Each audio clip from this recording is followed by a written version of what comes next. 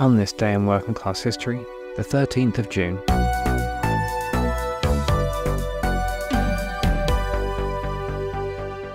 On the 13th of June 1992, around 20 mostly South Asian women workers at a metal finishing plant in Burnsall, Smethwick, England, walked out on strike. They were demanding union recognition, equal pay, and basic health and safety measures. The employer retaliated by sacking all of them.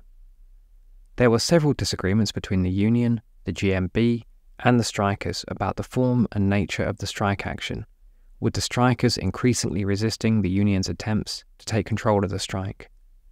Though the women had strong community support, the strike was eventually called off after a year by union officials who decided it was unwinnable.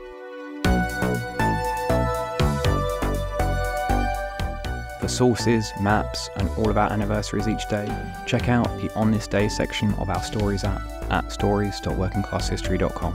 And if you value our work, support us at patreon.com/workingclasshistory. Links in the show notes.